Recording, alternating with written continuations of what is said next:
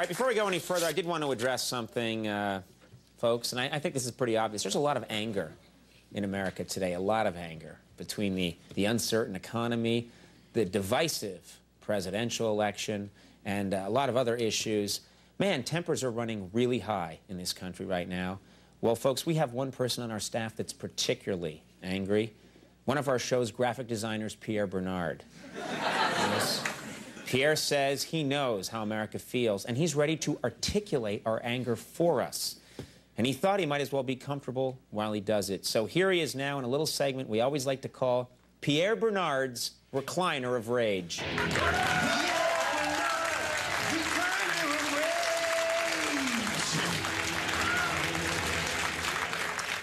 Hey there, Pierre. Are you comfortable and angry? Comfortable and furious, Conan.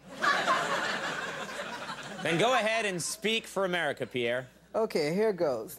I'm one of the graphic artists for the show, and for years I used to use A&D and design markers to draw the illustrations.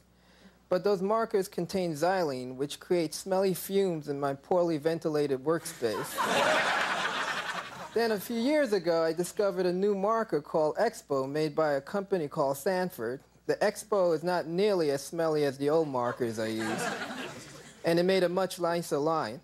Unfortunately, in the last year, I began having problems with the company. First, they eliminated some of the colors, and then last year it got even worse. When I contacted our art supplier to reorder, they couldn't find the pens anywhere. It took over 6 months and several phone calls to finally get them. I don't want to have to start looking for another brand of pens to use. I like these markers, but hunting them down is both stressful and time-consuming. Bottom line, America, Sanford should make these less smelly markers more widely available and bring back the discontinued colors.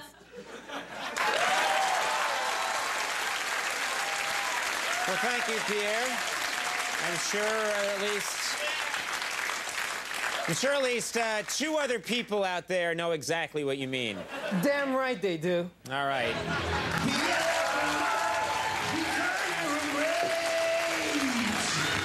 We'll take a little break and come back. Shannon Elizabeth's here. Stick around.